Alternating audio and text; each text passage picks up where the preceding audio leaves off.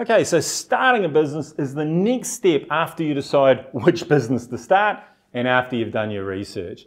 Marketing is essential for any business, but it's particularly important for startups because it helps you build sales, generate leads, and establish a customer base.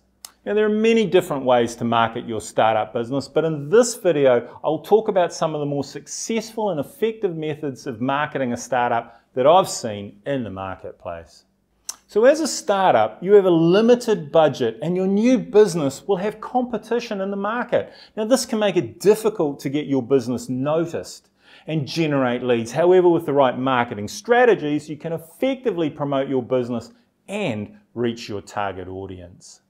Target market. The first step in marketing your startup is to identify your target market. This means understanding who your customers are and what their needs and pain points are and what sets your business apart from the competition. Now, this will help you create marketing messages that resonate with your target audience and will be more likely to convert those target audience into customers. Now, I'll link a video in the description below with more information about finding your target market. Your USP, your unique selling proposition. Once you have identified your target market, you need to create a compelling value proposition, a USP. Now, this is a statement that explains why your product or service is better than the competition and why customers should choose you over the others. Now, your value proposition should be clear, concise, compelling, and it should be included in, well, all your marketing materials. So I'll link a video below in the description showing you what a USP is, how to come up with one, and then how best to use it. Social media is something that we're all familiar with, and it is a powerful tool for marketing your startup business. It's a great way to connect with potential customers, build relationships, and drive traffic to your website.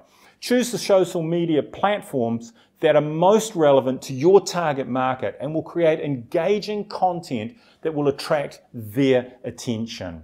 Now, with platforms like Facebook, Instagram, Twitter, etc., you can reach a large audience without spending a whole heap of money. So use these platforms to share valuable content, engage with your audience, and showcase your unique value proposition. You can also identify influencers in your industry. They can help spread the word about your business. You can collaborate with these influencers to create sponsored content or to offer them a discount on your products or services in exchange for maybe a shout out on their social media channels. Definitely make full use of content marketing. Now, this strategy involves creating, sharing relevant, valuable and consistent content to attract and retain an audience. Now, this could include blog posts, articles, videos, infographics, and other forms of content that educate and engage your audience. Be free with your information. Use it all on your social media, your website, and email marketing and newsletter marketing. It's very cost effective and it does work. So a website is pretty obvious, but your website is often the first point of contact that potential customers have with your business. So it's important to make a good impression. Now, your website should be professional, easy to navigate, and informative. It should also include call to action, such as signing up for an email newsletter or scheduling a consultation. Now, unfortunately, so many businesses will have a beautifully constructed website, but forget that that website is there to grow their business. It's there for sales, and they leave out some critical information that will drive customers to their business. So I'll link a video in the description below showing you some of the important things to include on your website. Nothing beats face-to-face marketing. Nothing beats recommendations from people that know and trust you. So networking and attending events is a great way to meet potential customers and business partners. Attend events that are relevant to your industry and make connections with fellow attendees. Follow up with them after the event to continue to build relationships. Make sure you have a great elevator pitch and be ready to talk to as many people as possible that might help you to grow your business.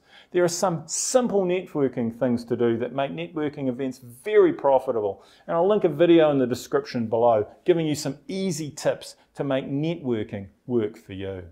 So collaboration with other businesses, which doesn't quite sound logical, but collaborating with other businesses, as you would do with social media, can help you expand your reach and increase your visibility.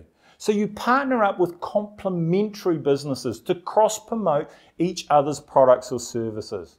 Now you do this in a number of ways, maybe by offering promotions and discounts to their customers or rewarding their customers if they refer business back to you. And you do the same for them. Word of mouth is still one of the most effective forms of marketing, so don't be afraid to ask your customers for referrals and offer incentives for customers who refer business to you. Now those incentives could be small discounts, freebies, or simply a thank you note. Encourage your customers to share their experiences with your business and leave reviews on popular review sites such as Yelp or Google. Now this can help create new leads and builds trust with potential customers. It's very cost effective and very, very good. Finally, it's really important to measure and track the results of your marketing efforts. Now it's often said of marketing that only half the marketing you do actually works. The problem is that virtually no one knows which half of the marketing is working. So measure the results. Now that will help you understand what's working and what's not. And that will allow you to make adjustments and improvements. Focus on what matters, and that's making money. Most business failures come from not concentrating on revenue. Cash coming in, money coming in. You'll have a much easier path to success if you have cash coming through the door from day one.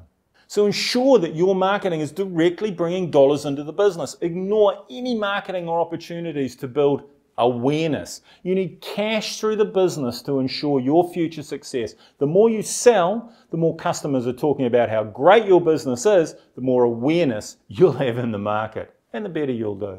Now, I've seen a lot of bad advice given to new startups. To be successful, make sure you avoid these things here. I'll see you over there. Until next time, thanks for watching. Cheerio.